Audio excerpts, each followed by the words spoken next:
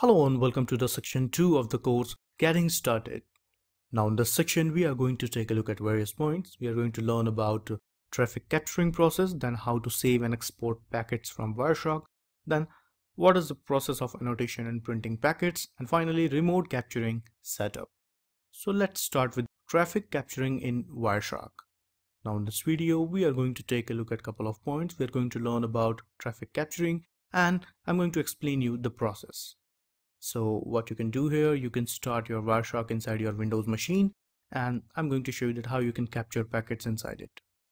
So guys, I'm here at Windows 10 machine. So first of all, you can start your Wireshark. So let me start the Wireshark here. Click here and open it inside your Windows machine. Meanwhile, what you can do here, you can start your browser inside your Windows 10 and you can open few websites inside it so that it can generate some packets, and then we can simply grab those packets inside Wireshark. So this is Wireshark, and let me open my browser. So here it is. So let me open few websites. For example, a sample website, vulnerweb.com. Let's open this one. On this website, right? Similarly, you can open any other websites.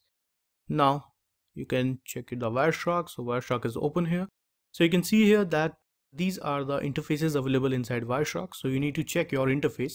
So let me open my command prompt inside Windows. So let me type command prompt cmd, and you can type ipconfig here to check your IP address and your up and running interface. So you can see here that I'm using my Wi-Fi, right? And this is my IP address available here.